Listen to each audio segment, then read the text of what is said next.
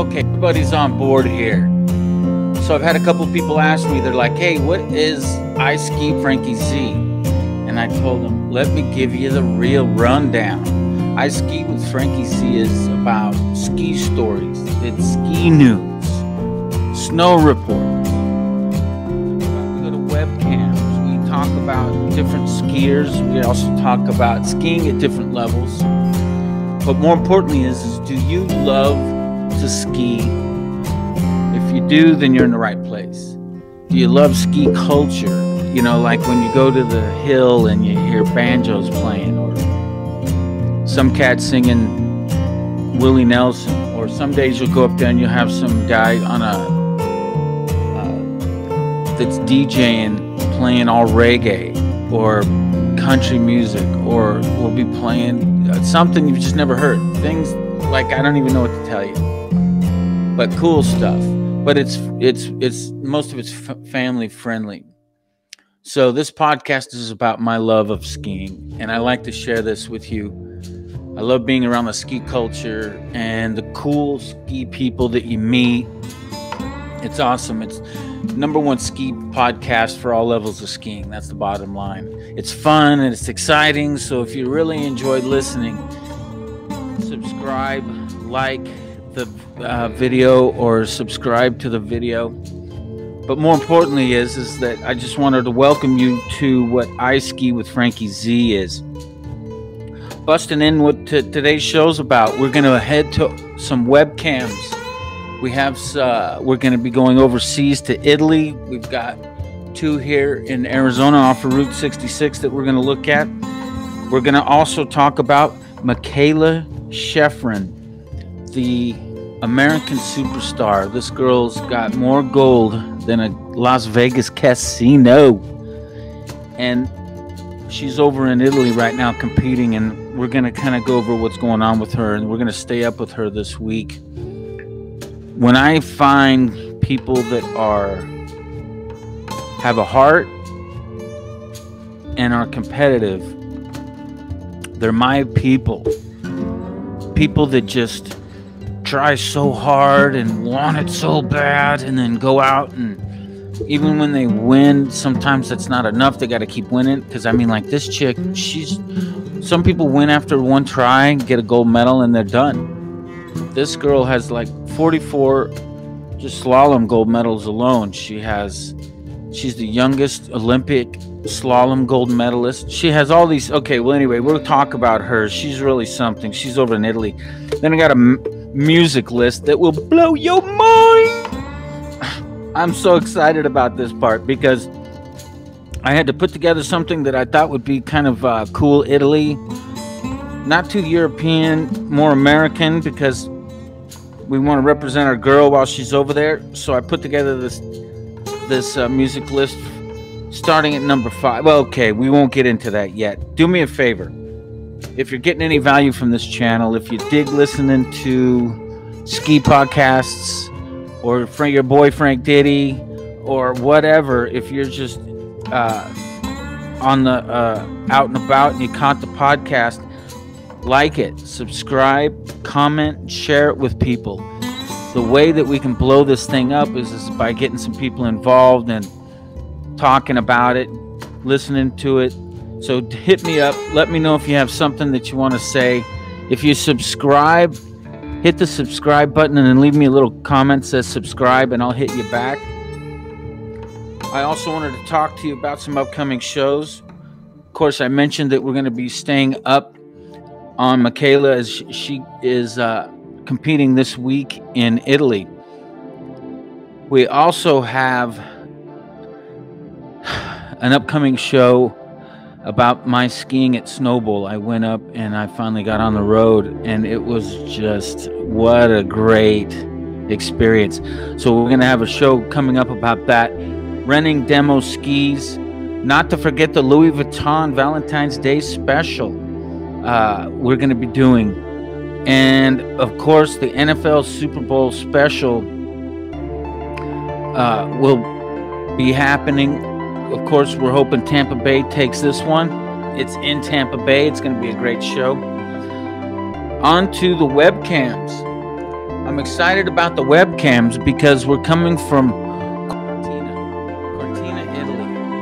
And right now it's about 9:15 over there. It's just a beautiful town. The view shows the town with this great clock tower, wonderful lights shining off of it. It looks like they have some activities going down underneath the clock tower in kind of a city square area. The downtown, it almost looks like Christmas. It's lit up so beautifully. What a great place to be out there competing. And then I was watching a video with this guy walking around downtown Cortina d'Ampezzo, Italy, and he just was kind of like saying, hey, here's what's going on here, this is what this is. And it's such a beautiful place. It's such a cool little place, man. But if you're competing, I have a feeling that you see it a little differently than this guy that's walking around doing a little walkabout through the town. But anyway, it's called Live Walking in Cortina d'Ampezzo. It's about 4 hours long. I didn't watch all of it, by the way. And then we're busting over here to Sunrise, 10,600 feet up in the middle of Arizona. And it looks like they have a pretty good crowd. They've got this great 4-man chairlift that dumps off. It moves pretty quick too. That's the cool thing about it. They're moving a lot of skiers. And it's one of 5 lifts that's there at, I'm sorry, one of 8 lifts that's there at the Sunrise. I ski about 5 of their lifts, actually. There's 2 of them that are kind of beginner's lifts. Anyway, so there's 2 that or 3 that I don't necessarily hit up, but they've got 5 that are just awesome, that move around real well. This webcam here shows the top of, shows the very top of the mountain looking as the lift's dumping off. People just having fun. Moving over to Arizona Snowball. Oh, what a day. The sky's blue. People out, look at everybody's happy, they're smiling. The crowd's light, the gondola, the Arizona gondola's moving. Okay. Enough of the webcams, that's happening. That is awesome. I wanted to play something for you, and hopefully I can let you view it as well. And what it is my girl competing over in Italy, Mikaela Wins. And what got me interested in her, just kind of digging into her a little bit, because she's been off these days, suffered a personal tragedy. Her father passed away. It was dramatic. I guess she had to take a little time off, and understandably, when you have some things that'll happen in your life, both good and bad, you know, some of them are births, some of them are marriages, some of them are deaths, tragedies, and they all change the scope of things. Anyway, she released a great little video of her playing guitar and singing a song in a dedication to her father, which was really interesting. I just said, wow, that was cool. And then I saw an interview with her talking about going to compete in Italy. And what I'm going to do is play this for you. Hopefully this thing will come up right, and it'll be the one I'm hoping for, where she talks for about 28 seconds about competing and her mindset. Because I thought, how would you talk to this athlete? And I thought, well, you know, you talk to her like a father, you talk to her like a coach, talk to her like a friend, talk to her, you know, a couple of ways it could come at her, and maybe all those ways at just different times in the course of your conversation. But anyway, here's the video. Let's see if it plays.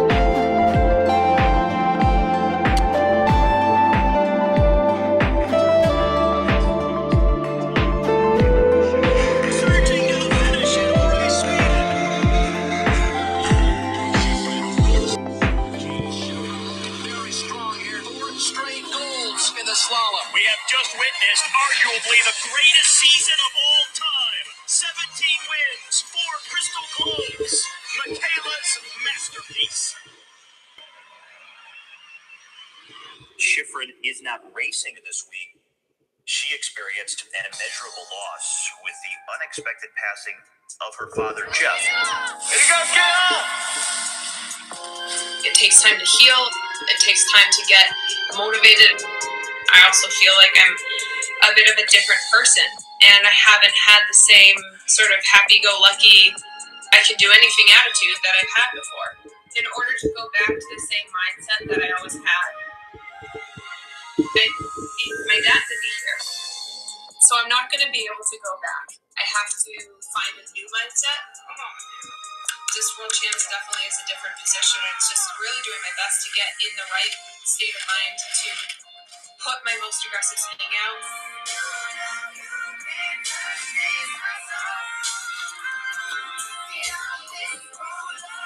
It's such a roller coaster, and some days I feel so inspired. Mikaela Schifrin's return to the top of the podium. Her first win in 11 months since her father's passing. And some days I really, really don't. But the fire is there. It's not a raging inferno. But we're stoking it. Good girl. Este año Verizon era más que nunca. El 5G de la red más. So, let's see if this is loaded up here.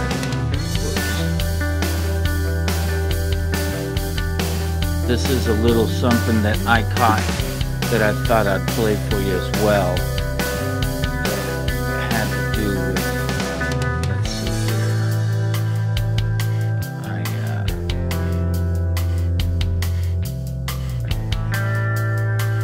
a couple videos here. Apologize, I just lost it. And, well, it was talking about her competitor.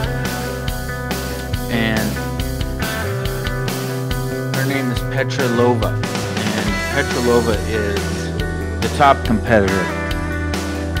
And what she said about that was, there's like 30 of us competing here, and we're all competing for the same thing. We're here trying to compete for gold, for #1. Nobody's, she didn't say it in these exact words here now, I'm kind of ad-libbing, but she didn't say nobody's going for third or whatever. That didn't happen. So, okay. Let's see here.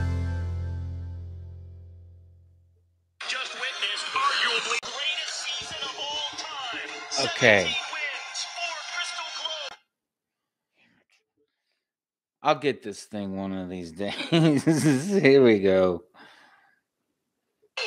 Mikaela's masterpiece. Schifrin is not racing this week. She experienced an immeasurable loss with the unexpected passing. So we'll watch this again. Here you go, Gail! It takes time to heal. It takes time to get motivated. I also feel like I'm a bit of a different person, and I haven't had the same sort of happy-go-lucky, I can do anything attitude that I've had before. In order to go back to the same mindset that I always had, I need my dad to be here. So I'm not going to be able to go back. I have to find a new mindset.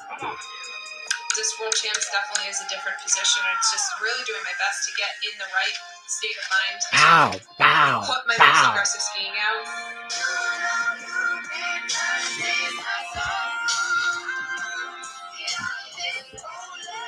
It's such a roller coaster, and some days I feel so inspired. Mikaela Schifrin's return to the top of the podium. Her first win in 11 months since her father's passing. And some days I really, really don't. But the fire is there. It's not a raging inferno.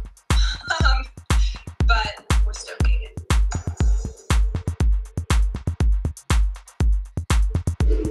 Okay. Love that.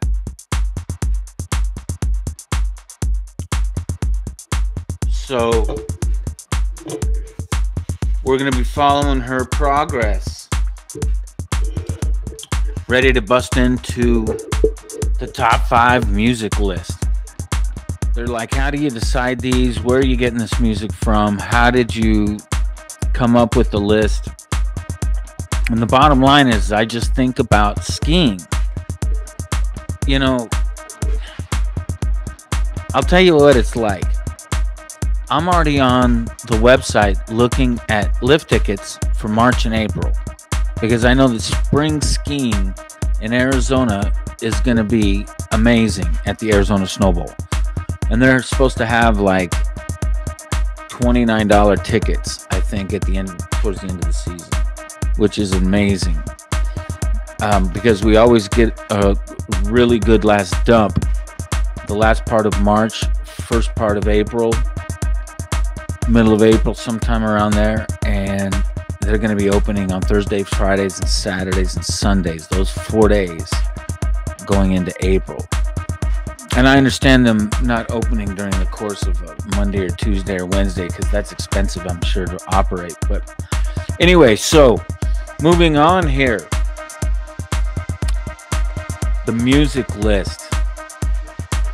So I pull this music out of my experience with growing up with my family. We always were playing records, buying 45s, going to the music store. We used to go to this place called Circles Records here in Phoenix. There was a Circles Records in Flagstaff. We used to bang out a couple of vinyls at each of those. It was kind of cool. And so I listened to a lot of different types of music, and I grew up with a lot of different types of people. So I have an experience with different things. So as I share these with you, some of them are old and some are new, but I hope that you give them a shot. Now I'm keeping track of this list so that when we get together, we can share that, and you can ask other questions. Or if you want to send them in the, not when we get together, but in the comments, you can send questions that say, hey, what's up with this? So I've had some people send me some DMs that were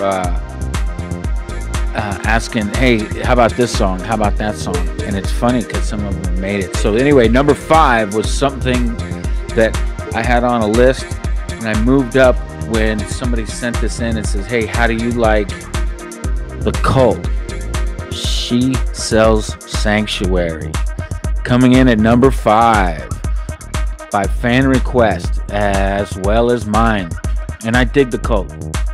In fact, I was in West Hollywood staying at the Standard, which Leonardo DiCaprio owns. And I was this young man, kind of lost, trying to find my way around. And a friend of mine named Mike LaRoque got me a job with this company called John Robert Powers Modeling and Acting. It was one of the funnest, best jobs. But anyway, so I was working in West Hollywood, doing some training and staying at the Standard, and The Cult was at the House of Blues right there on Sunset Boulevard. And you know, I talk about regret and how you go through your life and there's certain things that you regret or that you don't regret. You're like, oh my God, I can't believe that I did this, you know, and you don't even know what the cost of it was anymore. But so that was one of those things. The Cult, I think the tickets to get in were $20. You could go see The Cult at the House of Blues on Sunset Boulevard, and I didn't go. Yeah, I know. I have people that have just hit the ground right now, bodies hitting the floor, fainting because of what I just said. But yeah, I was like, I was just out there, just kind of staying alone. My boy Mikey was up in Pasadena, and he wasn't in Hollywood that night to be able to go to the show with me, and so I just didn't go. It was crazy. But anyway, number 4, Nirvana, Smells Like Teen Spirit. Yeah, that is one that pulls in at a good number 4. That one could even rank higher sometimes. But moving on, number 3, The Gang of 4, What We All Want. Throw that on your music list and jam down the hill. Number 2, a Jimi Hendrix classic, The Watchtower. Tell me if that isn't something that you just like. No kidding. I mean, it's been in movies. It's an old song. A lot of people know it, but put that on the hill. That's my opinion. Number 1, I Stand Alone by Godsmack. Oh, what?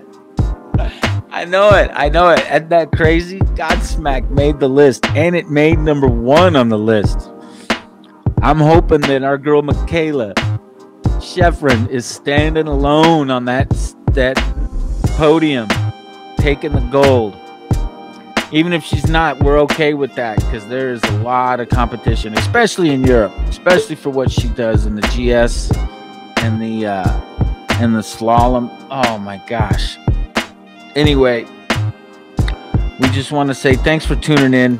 Subscribe and like the channel if you're getting some value out of this. If not, please leave a comment. Let me know what you're thinking about it. And we just want to tell you thanks for listening. I really appreciate it. This is cooking here. I've got some ski videos that we're going to be talking about. I'm going to be showing. And we're going to have some fun moving forward with some other upcoming podcasts that we're going to be throwing out. We have still hotels on Route 66.